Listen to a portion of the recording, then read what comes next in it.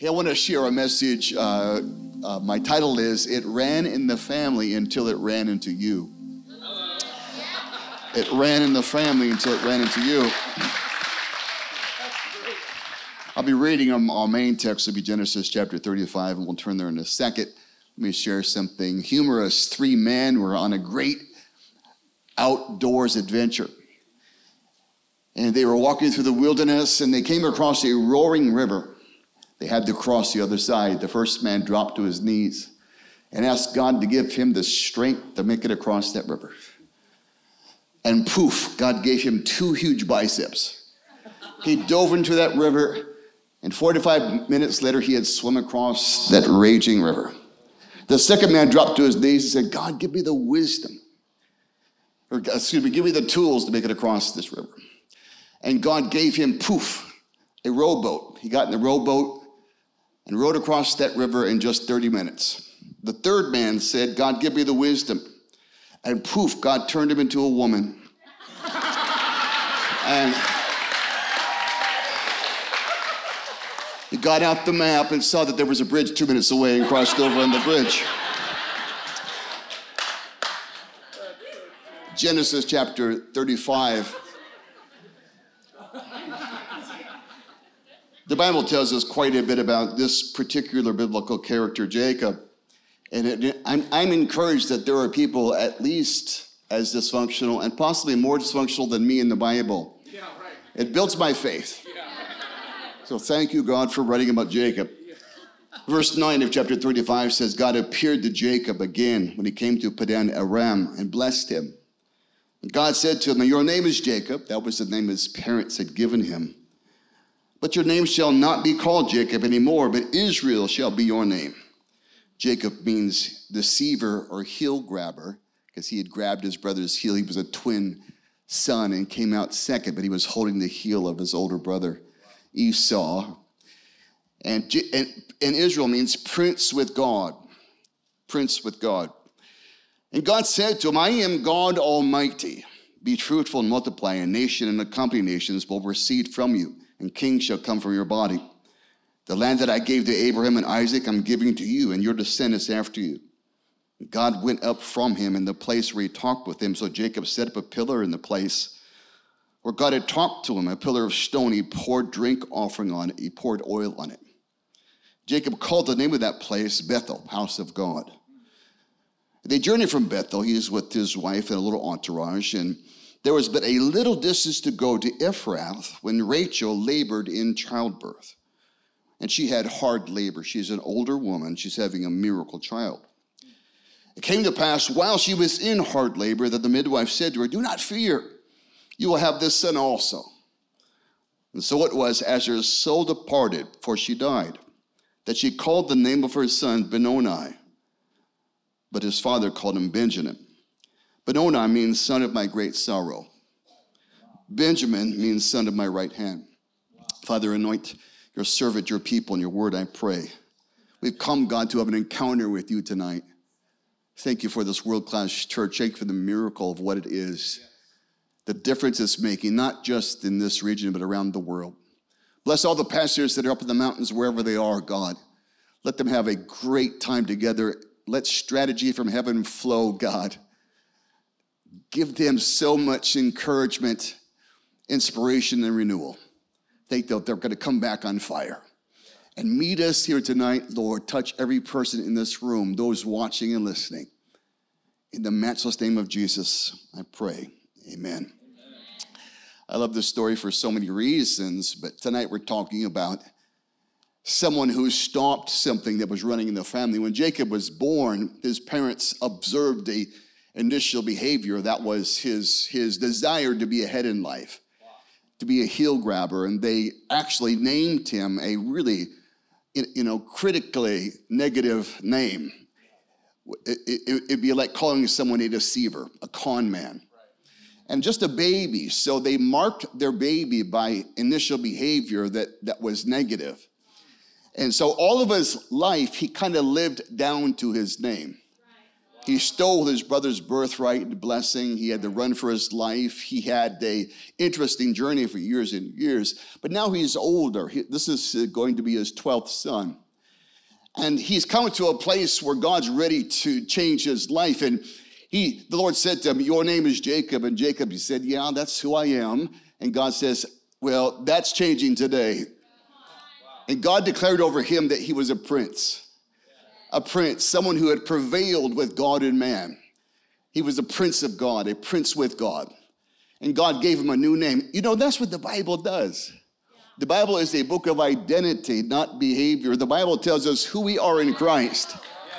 If any man or woman is in Christ Jesus, the Bible says they are a new creation. Old things passed away. All things become new. That's what God's given us. And so in Christ, we are the forgiven, the redeemed, the accepted, the blessed, the anointed, the called, the chosen. You're a history maker and a world shaker. And no matter where we come from, what our family origin or our own historical path has been, when we come to Jesus, we get a new DNA. We get a heavenly impartation of identity. And so identity is so significant that when you ask God to show you your destiny, he'll tell you your identity, because identity unlocks destiny. God always tells the who before the what in our journey. And so it's so important, because the way you see yourself determines the way you see everything else. It's impossible to see life right when you see yourself wrong.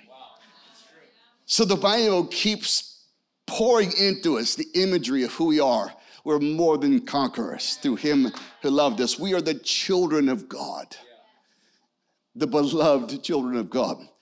And so the Lord visits him, and God's introduced to Jacob, just like he had to his father Isaac and to his father Abraham, this great name called El Shaddai. And El Shaddai was this powerful name that God used whenever it was time for a breakthrough in one of the patriarchs' life. It was the fulfillment of destiny name. It was the miracle name. El Shaddai, when God said, I am God Almighty. El Shaddai means so many great things, but it was the name by which the patriarchs knew God. It means to be mighty, to be unconquerable. It indicates God's greatness, his strength, his everlasting nature. He's the all-sufficient God, eternally capable of being all that his people need. So he's the God that's more than enough. And God says to him, I got this. God says, if I call you something, you're that, because my name is so powerful. My nature is so powerful. My virtues and my ability is so powerful that when I call something and name it and declare my power over it, it changes to become that. And God says, it's time for you to change. And so Jacob finally got it. He said, you know what? I'm going to stop answering to the wrong name. I'm going to stop answering to shame, to condemnation, to failure, to dishonesty. I'm going to start answering to my real name. I'm a prince with God. Come on, all the young people, where are the young people that, all the princes and princesses up here in the section. And so God's dealing with him, and he needed a breakthrough. And the breakthrough was to see himself and to break the curse. His parents loved him. His parents didn't want to curse him. But his mother, by the way, Rachel, is in the Hall of Fame. She's a famous biblical character, but she has a very painful moment. And the moment is so intense, her pain overtakes her rationality, her reason, her prophetic guidance, her godliness. And so out of her pain, she curses the very son she had believed God for by a miracle. Wow. That's incredible. Rachel was very good and godly, but she experienced so much pain, it blinded her concerning the prophetic destiny of the son that she was giving birth to.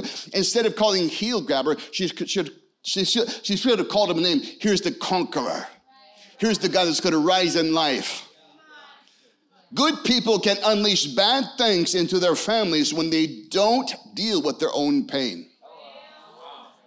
So she's a godly woman, but she's in so much pain, she transfers her pain to her son. She transfers her pain to her son. With the Bible, we call this a generational curse. And a generational curse is when an issue in a family is passed down generation to generation. It comes from Exodus chapter 20, and it's referred to a few times in the Bible. And Exodus 20 says that the sins of the father will pass down to the third and fourth generations of their sons and daughters. So that there is an impartation negatively. That verse also says, but the righteous person will have 1,000 generations of blessing. Kind of tipping the scales. But the idea is, and as a psychologist, I see this all the time, that patterns are repeated in families. They're repeated without conscious effort, without having to, go to the school of learning to do something bad. Behaviors are learned and they're imparted intuitively through the genes, to a spiritual atmosphere in families. And so he's born. This baby's born, and his name means son of sorrow. Basically, his name means the baby who killed his mother. Wow. The baby. And so here's Jacob, who's now Israel, who had just a few days before had a God encounter where he broke a curse over his life. Wow.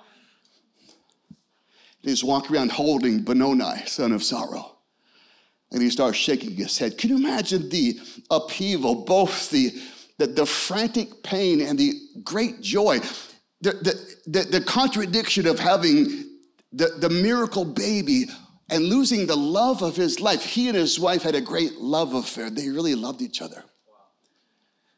And so that when the nurse opened the door and said, I've got good news and bad news. The good news is, here's your 12th son. The bad news is the love of your life died giving you this child. And Jacob's holding the baby with the name son of sorrow. And he starts having a dialogue with himself. He says, nope, this thing ends today. This thing ends today.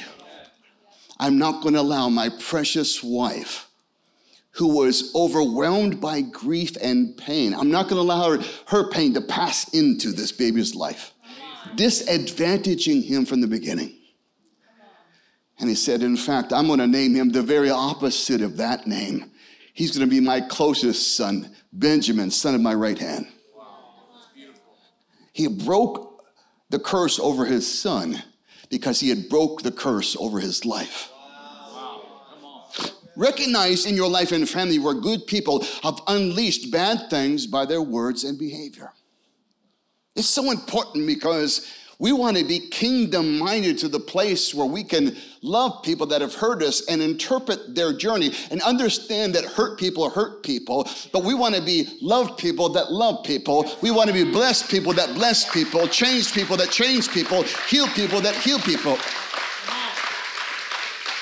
Just because it's lasted till now doesn't mean it's God's will for your life. Yes. Well, Pastor, all the men in my family are players. Well, good for you guys. Why don't you be a godly man loyal to one woman? Why don't you break that curse? Well, in our family's behaviors, often people will justify and rationalize behavior by their origins or their racial origins. Well, we're all Italian. Or we're Hispanic, or in my case, we're Swedish.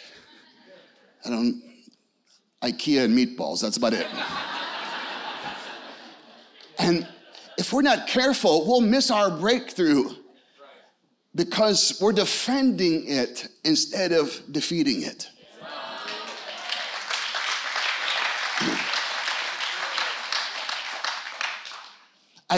I love when God shows me a man. There are so many godly men in this church. Listen, it's wonderful, all the godly ladies too, but I love a church filled with men. When I grew up in Pentecost, a few years ago as a little boy, the church was predominantly, I would say like 2/3 women.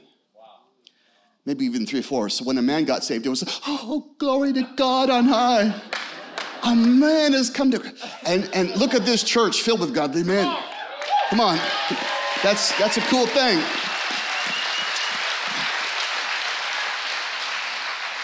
There was almost a cultural thing in the 50s and 60s and 70s. Well, that religious stuff's for the gals.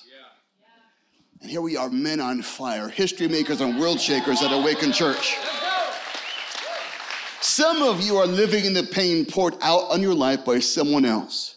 Father, mother, sibling, spouse, etc. So often we face kind of an unseen foe. We don't know exactly what it is, but it's this conforming force, this impulse and this pressure. And it's not because we've done anything, it's because we've inherited something. But as believers, we have authority to break that, okay?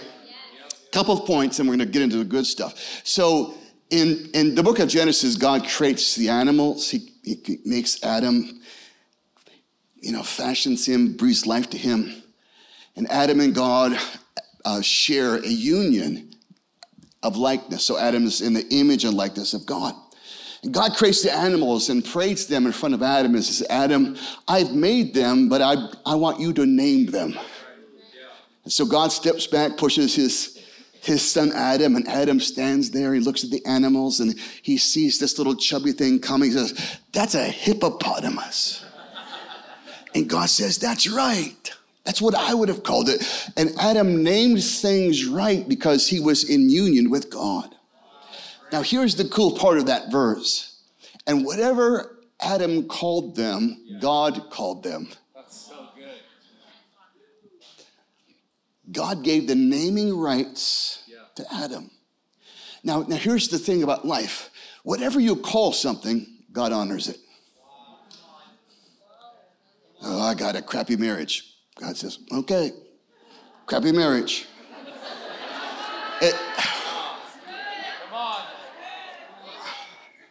I got this. It works throughout the entirety of life. So I in our church, God gave us a miracle church and a few years ago, but it's older, like 50, parts of it are 50 years old, parts of it are 60 years old. It just needs, so we're refurbishing. It's huge, 200,000 square feet. And so, but the parking lot had holes so deep, small cars would just disappear. It's like, where'd that VW Bug go? It went down the hole. It's gone. And so I would call it the Grand Canyon. So I'd come to work, the Grand Canyon. And the Lord said something to me. He said, Michael, I can't bless this till you stop cursing it. Wow. Yeah. And I'd go, are you telling me the reason our parking lot's not repaved? Because I'm misnaming it? So I got on my car and said, I bless this parking lot. It's beautiful. It's going to be repaved. It's going to glisten with asphalt and new lines. And so a lady, about 2 weeks later, a lady came to the office. She said, I can't stand the parking lot. Here's a check. Please fix it. And we have a huge parking lot. So it was significant. So in my life, I've tried to watch places where my experience tried to contaminate my vocabulary about something.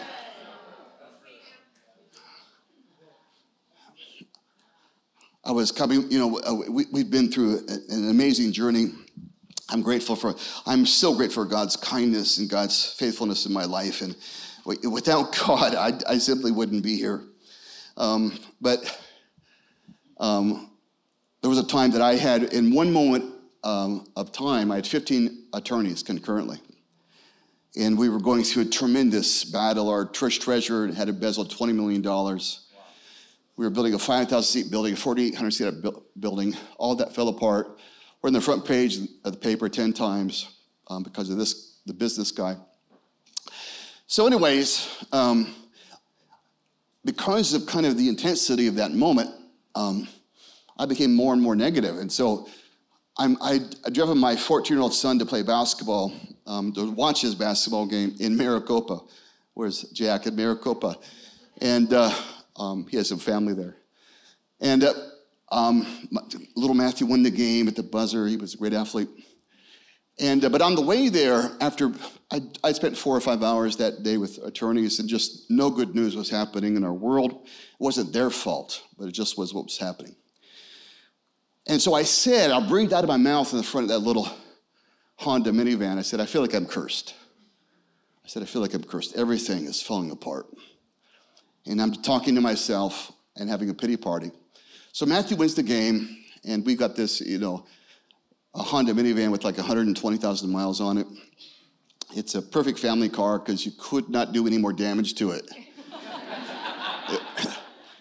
So I come out of the game, and they're in that parking lot at Maricopa High School, and I come to the spot where my car used to be, and I'm sure I parked here. There's always a moment of denial. I didn't park here. I remember because there was a Mercedes on one side and a Lexus on the other side. And I put my junk right between them just to show off, to kind of balance the scales there. And I stood there and disbelief, and then they had stolen it, ruined it, took it for a joyride. So my car was stolen. So I'm doubly feeling like I'm cursed. Yep, I'm definitely cursed. And so I got my arms folded, I'm having a pity party, and the Lord comes and he starts talking to me. And he says, Michael, would you like to know why your car is stolen? I said, yes, I would. Please enlighten me. And he said this to me, it was the only cursed car in the parking lot. And then I'm like, are you kidding me? I made my mess worse. I contributed to a negative outcome. And the Lord began to show me. And so over time, our family went through a real trial. We were homeless, and my oldest son started self-medicating, doing drugs, and we lived in Scottsdale, and he had a lot of rich friends. They were supplying cocaine to him. That was his drug of choice. He's running the streets now. He moved out at 18. He's running the streets at 18, 19, 20. And drug dealers want to kill him, and police want to arrest him. And I just would lay on his bed and say, God, don't let my son die tonight. Just brokenhearted father. And it was like a 7-year journey with addiction. And the Lord came and challenged me and said, I want you to change the way you would talk about your son. God says, all you do every day is tell me where he is. He said, God said this, I want you to start telling the devil where your son's going to be. I want you to start telling the devil where your son's going to be. And I ran in and told my wife, honey, God just told me I've been talking. We're going to talk. So I'd see Matthew. He was always respectful, even when he was away from God and high on drugs. I put Matthew, you're a history maker, a world shaker. You're going to be a great man of God. I said, yeah, Dad, sure. Yeah. So I prayed for 7 years. Nothing happened. I changed my vocabulary. And 6 weeks later, Matthew was playing college basketball at a junior high before drug testing. And no, I shouldn't have said that. So he's playing there, and he wanted to date one of the cheerleaders. So she said, she's a godly girl. She said, I'll only date you if you come to my church. Wow. So he had been to church for a few years. He goes to church. He's sitting in the back row. He's pouting, looking at his watch. When this thing's over. Yeah, so it's an inner city church.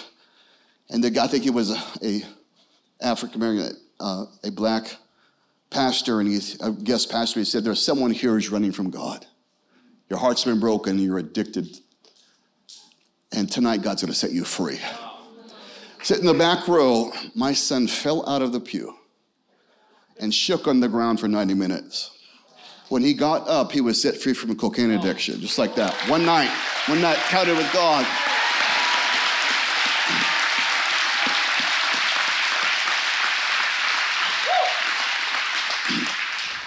Now, here's my point. When I broke some junk off of me in my home, it allowed God to break some junk off my son out there in the world. God just needs one person to break a curse, and he can set a whole family free. It ran into the family until it ran into you. In Galatians chapter 3, this great verse that we all should really know, it says this: Christ has redeemed us from the curse of the law, having become a curse for us. For it is written, cursed is the person who hangs upon the tree, in order that the blessings of Abraham might come on the Gentiles in Christ Jesus, and that we might receive the promise of the Spirit through faith. When I came to Christ, I got the authority to break free from every curse. I got curse-breaking authority. The strongest demonic power you will ever face is not coming from Washington, D.C., although apparently a lot of demons have moved there.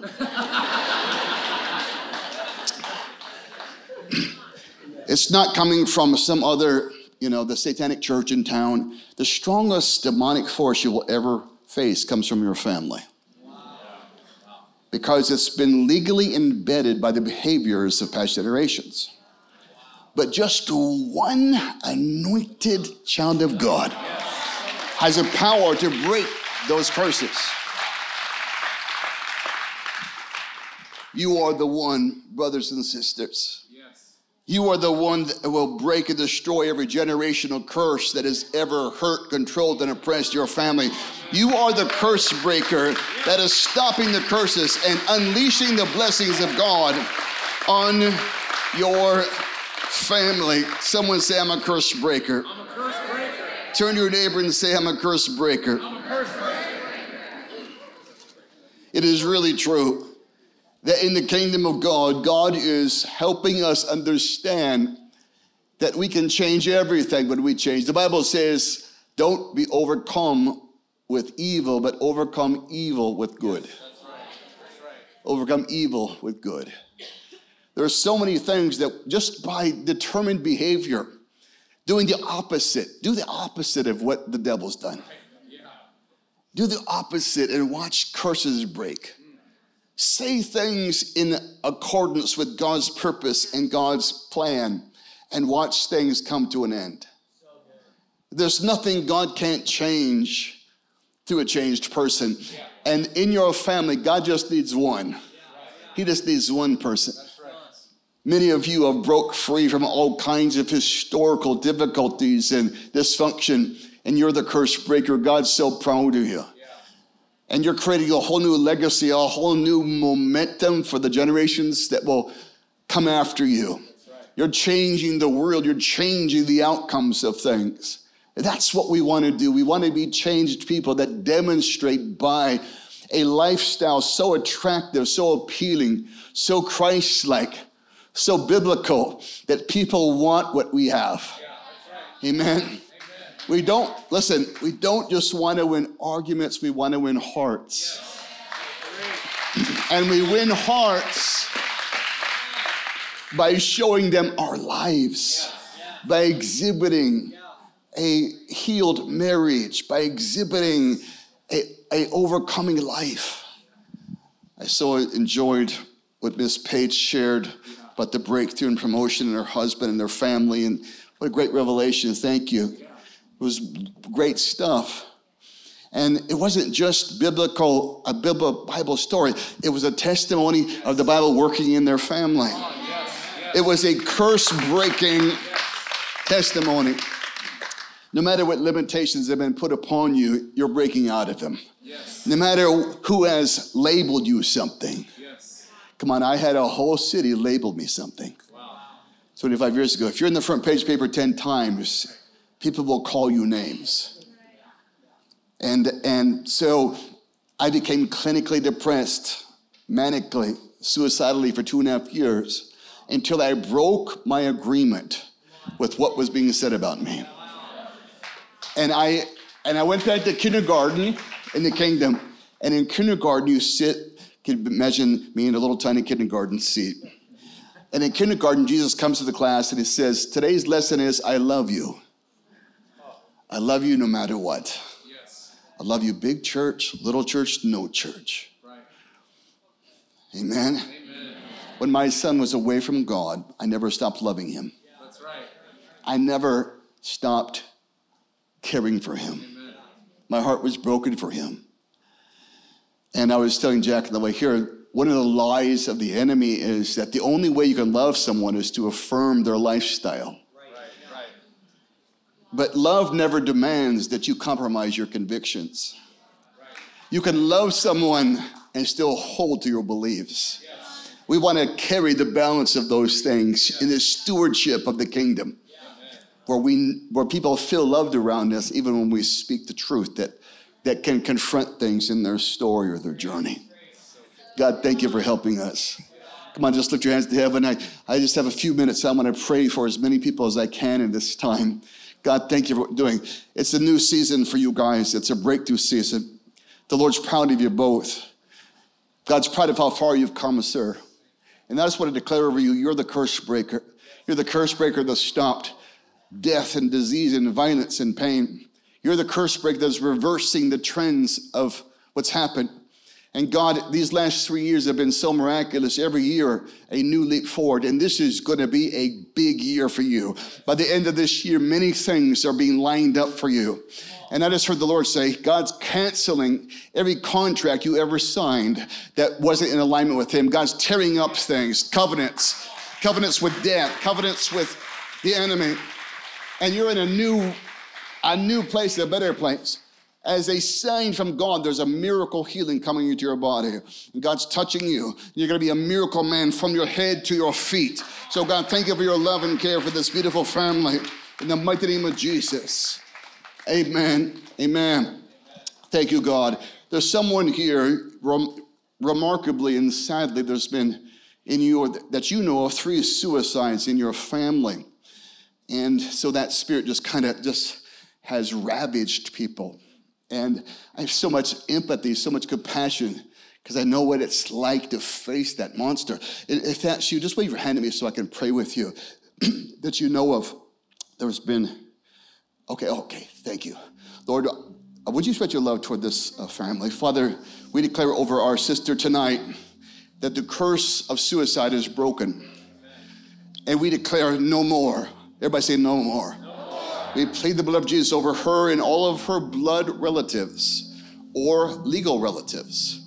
And God, I thank you that all kinds of addictive powers are being broken. It's not just suicide, it's addictive spirits, addictive bondages. I break the curse of addiction. I break the curse of self-destruction. I declare miracles come to you, sister, and that no more of this lie, no more of this sabotaging, destructive, oppressive, horrific assault against you in the name of Jesus Christ. So God's proud of you. I want to say this to you, sister. God's proud of you. He's proud of you for not blaming him for what happened. He's proud of you for not libeling God because of what the enemy had done. But I just want to say this, it's miracle time for you. There's a settlement coming, a financial or legal settlement coming to you personally that's going to change your finances. God's removing debt, and he's giving you a breakthrough at a realm of life that's significant and consequential. There's a beautiful young woman that's not here that's being touched by God tonight. All kinds of miracles are happening in your world, in the orbit of your life and story. So God, thank you for your hand, your love, your care. I declare every person blessed, every man, every woman blessed, this family in Jesus' mighty name, amen. Amen. Thank you, Lord. Thank you, Jesus. Thank you, Jesus. Lord, we thank you. We praise you for your faithfulness. You're so good. And you care about it so powerfully. There's no one here tonight, God, that's hurting that you don't see and care for. I pray for my hurting friends tonight. Listen, if you've been battling intense. Thanks for listening. To find out more about our locations, team, and what we do here at Awaken Church, go to awakenchurch.com.